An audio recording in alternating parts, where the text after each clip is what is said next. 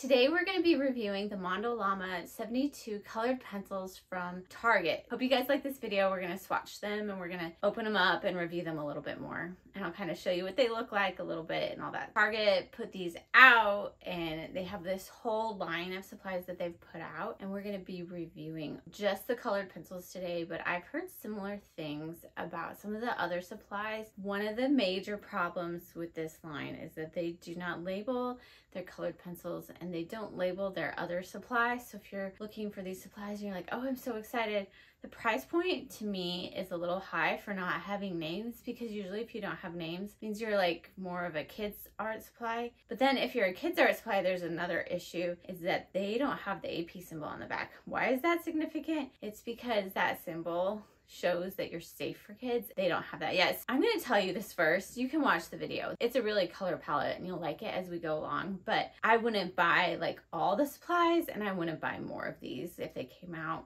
Honest opinion, just because they don't really fall anywhere. They're not super cheap art supplies. They're kind of in the middle. They don't have color names. I'm Jenny from Jenny's Crown Collection. I help you guys find the coolest art supplies for whatever project you're doing. So make sure you hit that subscribe button below so you can see all my other cool art supplies. And there's other really cool colored pencils.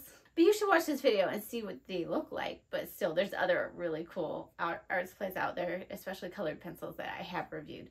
Here is our box of 72 colored pencils from Mondo Llama. It is the brand at Target right now. So first off, I'm going to compare them to the Faber Castell. I know these are a little bit nicer, but we're just going to kind of compare this. These are super good pencils. Let's look on the back. There's something I wanted to show you guys. This is nice. We have a swatch chart of all of our colors, which is always nice. The one thing I see is missing. So if you look here, you see it conforms to AE-STMD 4236. That's important. But what it's missing is a symbol. And I don't know if it's because they haven't gotten it yet, but look at that, 4236. So if you conform, not only do you conform, but you get this AP symbol, and all supplies are supposed to have that now. That's probably the thing that concerns me most with this line, is that they don't have that symbol. Because then it's like, the supplies I'm giving my children, are they going to be okay for them? This retails for about $25. You can see Make with Mondo Llama at Target.com. Let's open this box. So what we have is a red tin, which is nice. It has the name of the pencils on the red tin. And I have tape on the other side. So let's look at these pencils. First off, it's nice. They have some trays in here. They're not like the nicest trays I've seen, but they're trays. The thing that strikes me the most, look at that. What do you not see on there? A color name. Okay, for a $25 pencil set to not have names on them, it's a little suspicious to me. Let's look at the Faber Castell. So we open these. These are only 36. But look. They've got names, they've got individual barcodes, they've got the name of the pencil, everything on it. Let's look at kind of a red to a red. That core, it's pretty thick. It's really blunt, if you see that. Let's look at this. You can tell these are not real wood. I'm not sure if Faber Castell are either. The cores actually, this one looks, the Faber Castell looks a little bit bigger if you hold it in your hands, your fingers, even though it's more pointed at the top.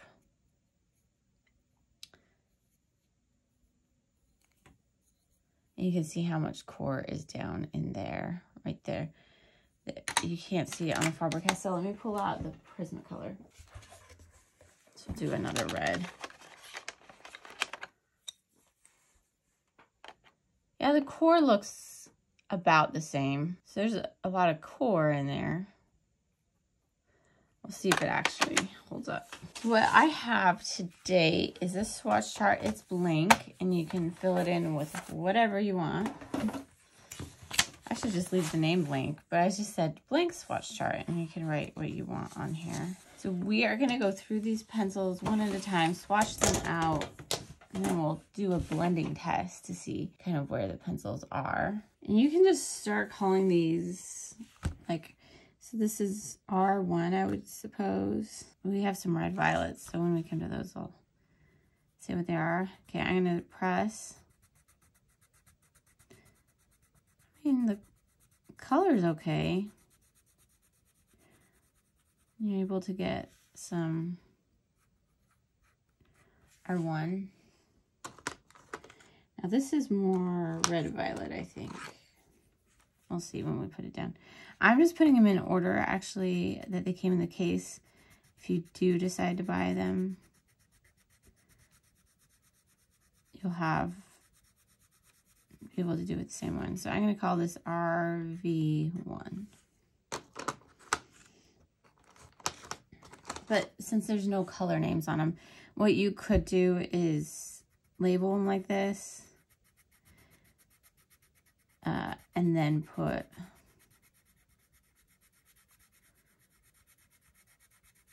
labels on the actual pencil. RV2. So far it's pretty color palette.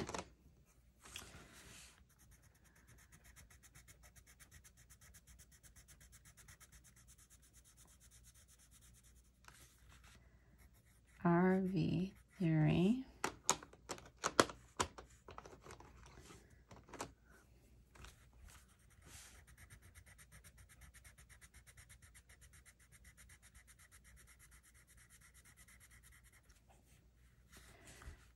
Now this is kind of getting, I'll just call it RV since it's like in the pink range.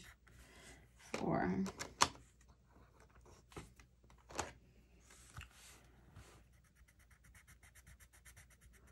Now this is getting into the reds, so I feel like that would just be red with a little bit of white to it.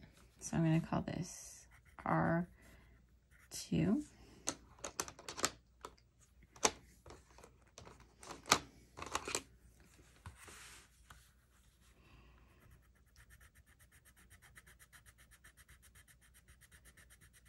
Now that's getting into the orange.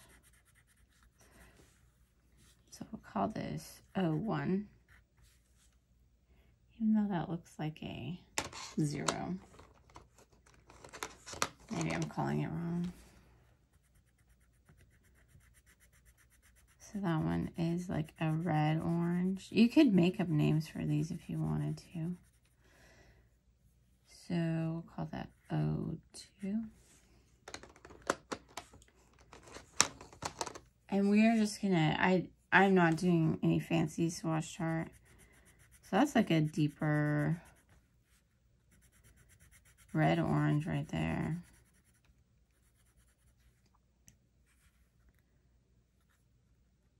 Should we call it red orange? RO1.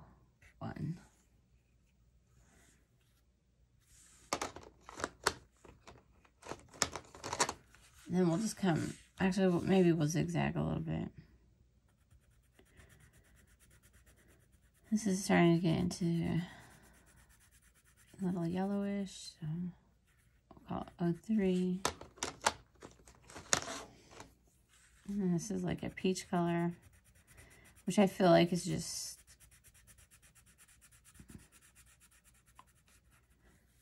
orange with a little bit of white, so O4. And we're getting into our yellows. And so we could call this, oh, I didn't make that very light, Y01. There's not a lot of yellows in here, so this one's basically just yellow. So yeah, yellow 1, which is kind of hard to read. So pretty color palette. give him there. Give credit where credit is due. Wide 2.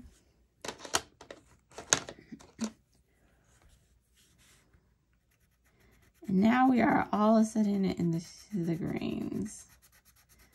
I feel like we might have some more yellow greens. This was kind of a drastic jump. So I would not personally put this one next to it, but it was the one that was next to it. So G1.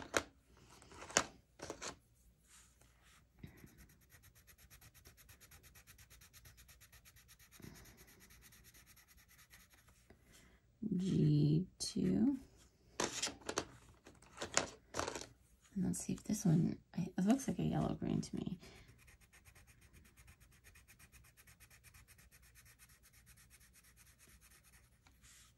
YG1, which is yellow green 1.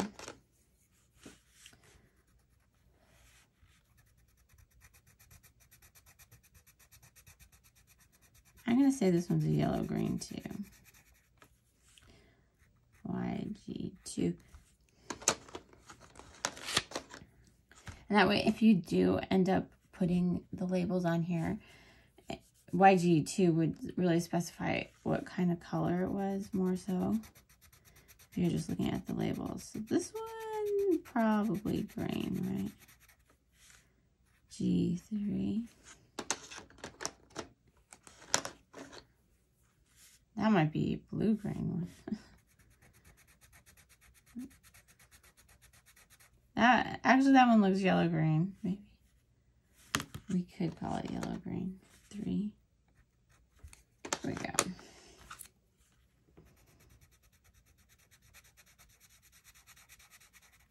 Okay, so this one's G3 instead of that one.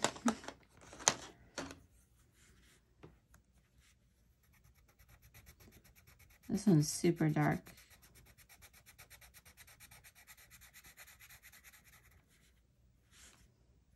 G4. So I've talked about it in other things, color theory. We have shade, tints, and tones. I have a whole video dedicated. Oh, this one's like almost yellow-green. Yeah, it's definitely green. Green 5. So a shade is when you add gray to it, which I don't see a lot of here. A tint is when you add white to it. So like R2 is, O4 is, G6. Then a tone. Oh, wow. That was like definitely yellow-green. YG4. So it's on like the more yellow scale.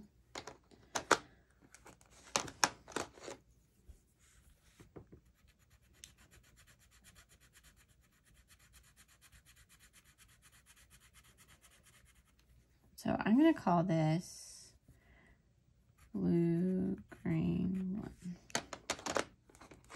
I would probably sharpen these a lot more than they are sharpened.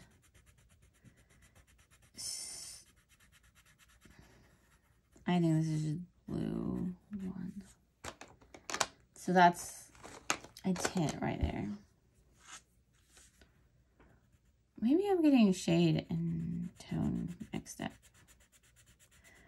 Okay, so this one looks like it has a little bit of green in it.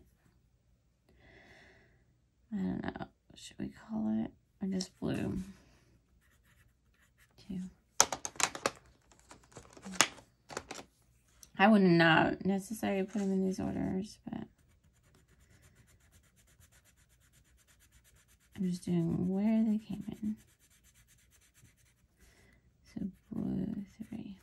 Anyway, one of those is you add gray to a color, and one of them is you add black.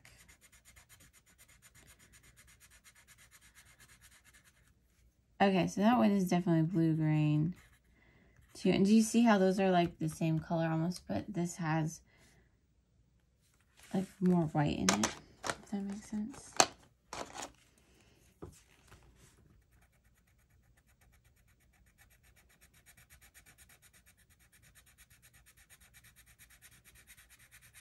That one's definitely a blue. I'm wondering if we're gonna have a lot of browns because we're already almost through the rainbow and we haven't even gotten through one packet yet. That one's a little bit greener, but this one's a little bit bluer. B5.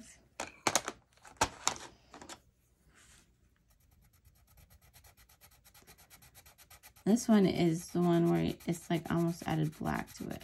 See how that is? How dark it is.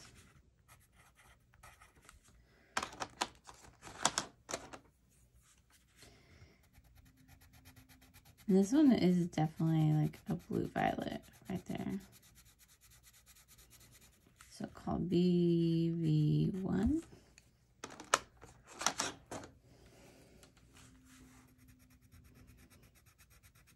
That one's almost the same except for this one looks like it has a little darker to it. More darkness to it. BV2.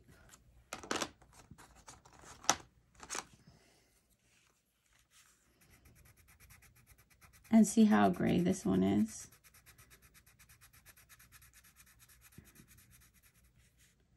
That's like almost gray. I'm gonna call that gray one.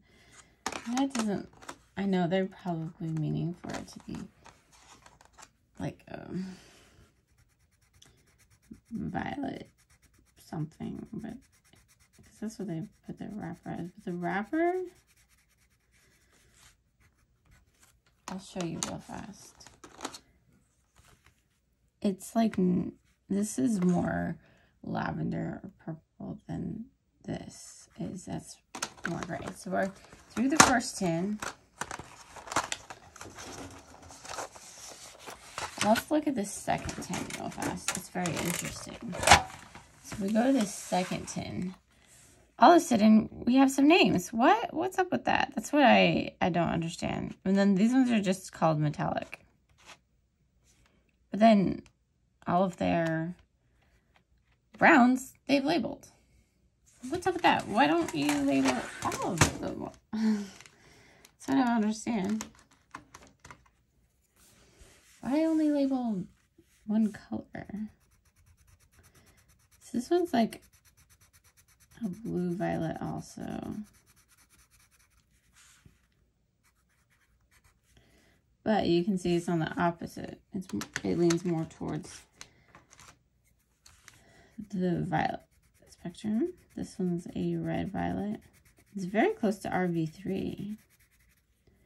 So RV5.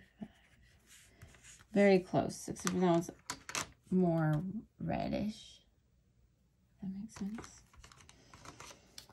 All right.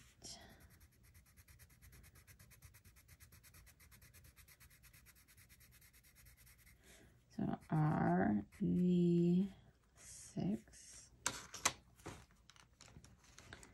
We might have a lot of red violets in this set.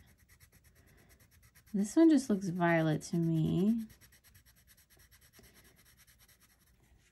See how that one looks a little bluer and this one looks a little redder. So these are a little flaky.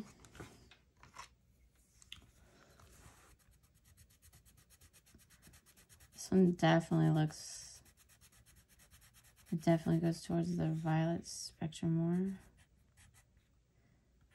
Okay. And then some of the browns are labeled, these browns are not. Oh, where is this? Yeah.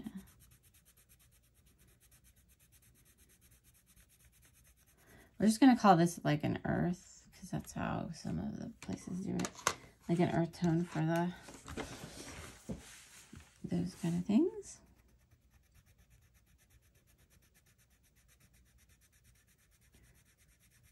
And while we're talking, like, I feel, oh, this might fill up the whole thing. I can't remember how much. I thought it was 70 something. But it feels like we're not going to even fill it up. That's why it's nice to have blank swatch charts too, so you can kind of do what you want. So that one definitely looks like reddish. And we're starting to get into some grays. Now that I see this one on here, I see how that one does look violet. It is very interesting how color is all relative at times. So this one just looks like that one looks like it has more white in it. Okay, so G3. And our white, we won't be able to tell. Let's put that one as white. And this is our black.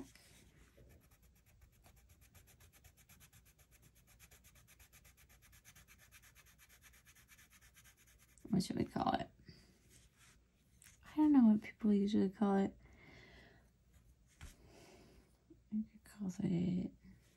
I'll just call it BL. Maybe I should think of something better. So this is going to be an earth tone. And this one actually does have a name, I believe. Basswood. Not that we can read it. That's where it's nice to do sometimes if it is a lighter color like that. I'd do like a print, or it's definitely like a peach, but what did they call it? Capiz. I don't know what that means. This one they call birch.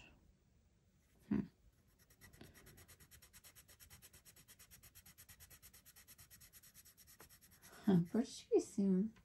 I don't know. Oh, they actually do have a peach. That looks like a peach color.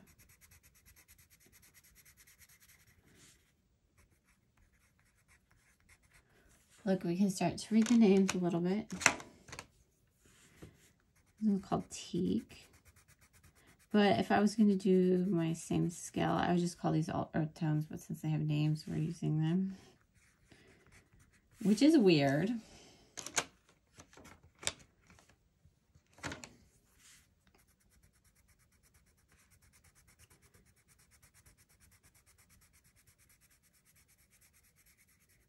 This one's called Sorrel.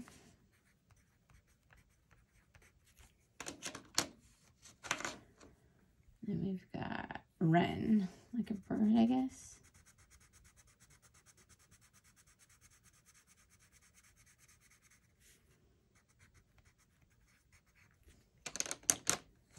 This one's terracotta.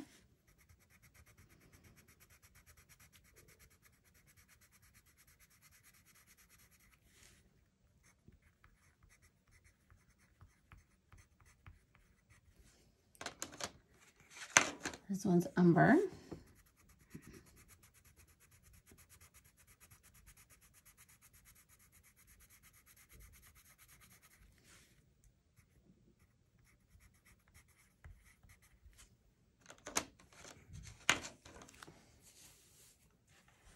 And we have bronzite.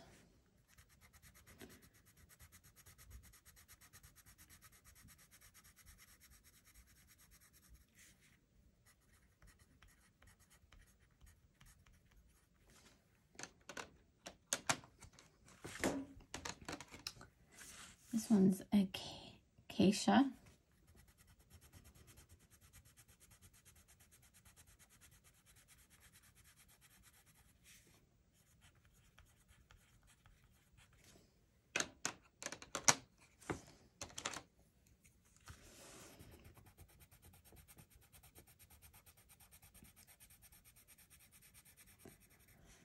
This one's agate. And then we get into our metallics. So we'll just call these like M1. So look, does it really look metallic is my question. So also the thing with not having the symbol on there means that it might, you don't know if these metallics contain actual metal, which some do.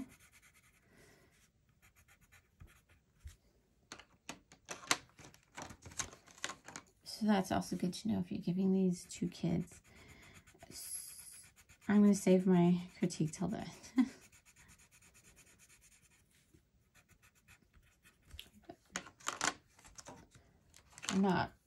I'm just saying what they are, not giving them a... That one does look metallic. So M4.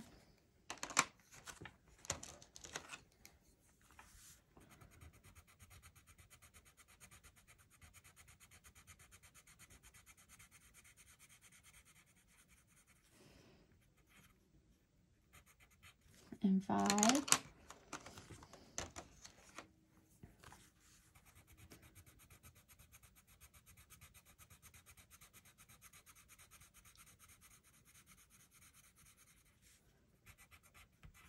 M6.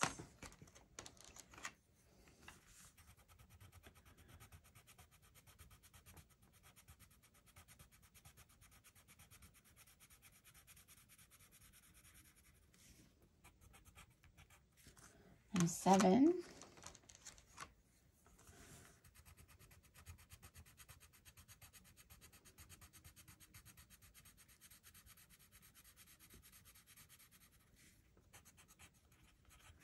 M8.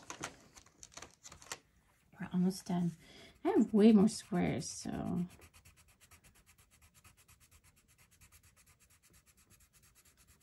I don't know how many you can do with this. Maybe you just want a blank swatch chart. It's right here for you.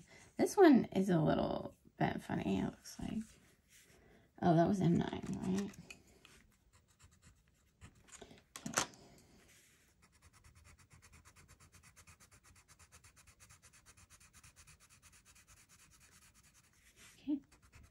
M10.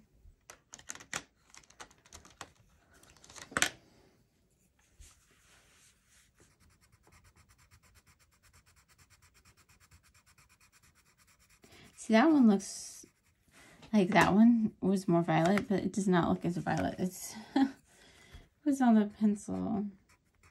Interesting. Finally, we have our gold.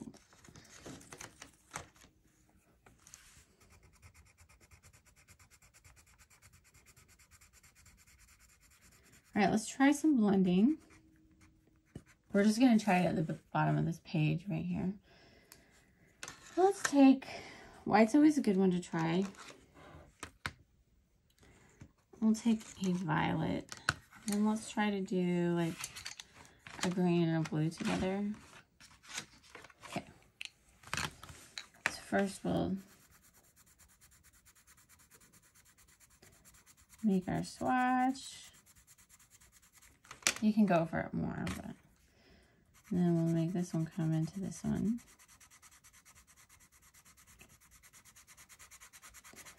So yeah, I'm seeing they're blending.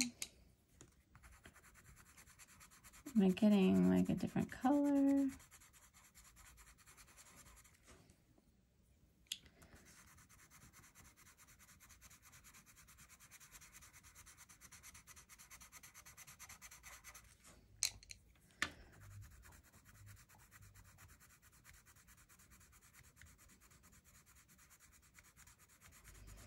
It blends okay. I mean, it's not bad. Then we're going to do our purple.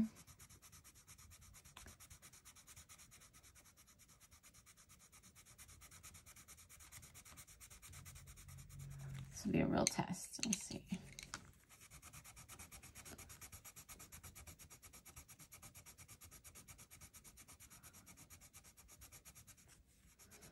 It more burnishes it than anything, right? Like, I don't see a big difference in the actual color.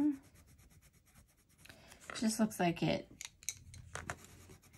is more acting like a blending pencil instead. We can try this out on, yeah, it's like, could choose like as a, you can see how it looks a little bit more put together there. Not necessarily making it whiter or anything.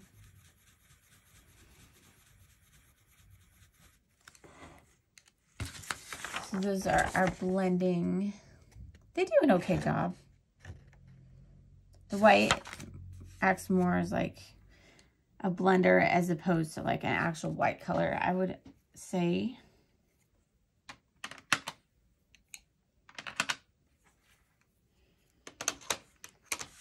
My thoughts on these pencils.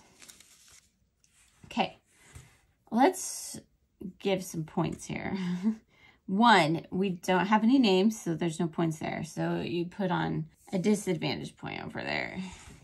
You do have some names, whatnot. The fact that they don't have the AP label on the back is kind of a big deal for me, because here's the thing. If you're going for artist quality pencils, you're going to put names in your colored pencils.